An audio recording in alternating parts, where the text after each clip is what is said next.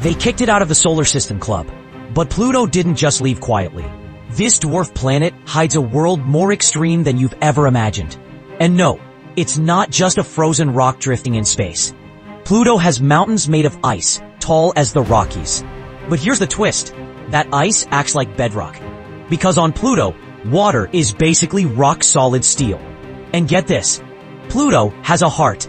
Literally, a heart-shaped glacier bigger than France. But that's not even the weirdest part. It's got an atmosphere. Thin, fragile, and vanishing. Some scientists think it's escaping into space, right now. Like Pluto slowly exhaling its soul.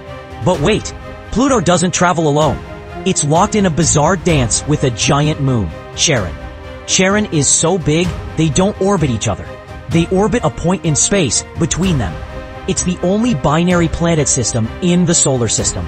So, what is Pluto really? A rejected planet? A frozen survivor? Or something totally different hiding in the shadows of the Kuiper Belt? We thought we knew Pluto.